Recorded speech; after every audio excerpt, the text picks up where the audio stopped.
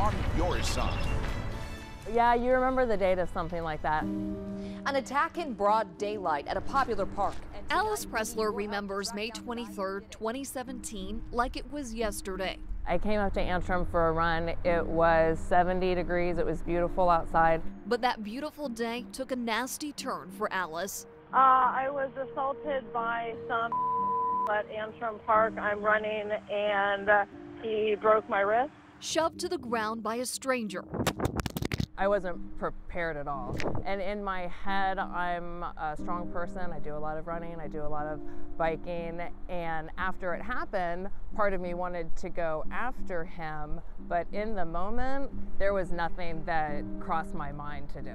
Alice says she didn't feel threatened when she first saw the man. She didn't have her mace that day at Antrim, but has taken it to parks with more secluded paths. It didn't strike me that Antrim would be a dangerous place to run. I think we're good to go. I think so too. Protecting yourself will not come at a time you expect. It's that day where I'm just going to run out and get milk and get gas real quick. That's when it's going to happen. Mark Mullen and Eric Delbert educate women and men about situational awareness and self-protection. We ready? I'm ready if you're ready. Everybody else ready? No minced words here. It is a down and dirty class. That should be the hardest kill that man has ever made.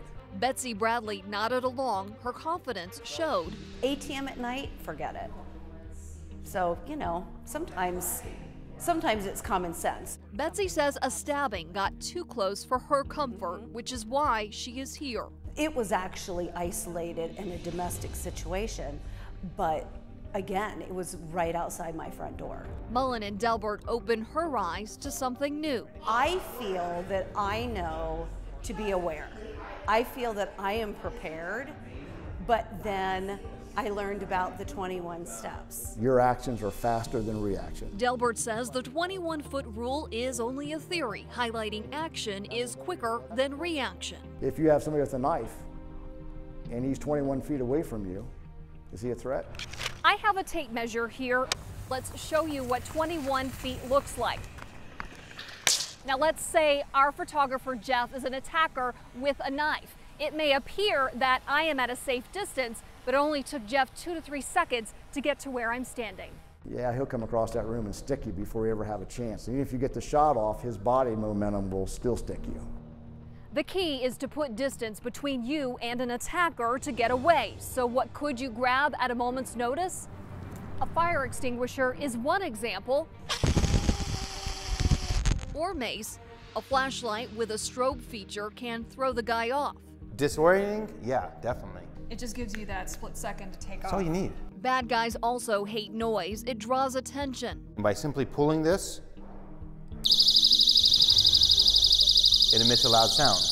Just the sound of a stun gun makes you jump, but there's a downside. They're intimidating, but the problem is you have to be right up on the guy for it to work. The motto here is to think outside the box. You guys have nail files? Yeah. Have you guys seen the clear plastic nail files they have out there? They're made out of like polymer or whatever. They're real cool. Yeah. Think about putting that through somebody's eyes. Run scenarios through your mind so a response to danger is like second nature. When it happens and you've already run it through your mind, it's new to you. It's not a surprise. Betsy pulled mace out of her purse, realizing she should consider better placement. Maybe when I'm working at night, it should be in my pocket rather than down in my purse where I have to dig to get it out. Alice returned to Antrim for a walk a week after her first surgery. But I hold it so that the part that says mace is on the outside. She now brings along her mace when she doesn't have her dog by her side for protection. I'd never carry a gun. I'd never carry any sort of other weapon. The man charged in an attack in Antrim Park was in court today. A court recently ordered the suspect to get psychiatric treatment after he was deemed incompetent to stand trial. Alice has since turned her experience into a lesson. I have approached women, like after a run, I'll do the loop and I'll see a woman by herself and she'll notice my mace. And if she looks at it, I'll be like, you know, if you're running by yourself, you should bring something with you. I was attacked at this park.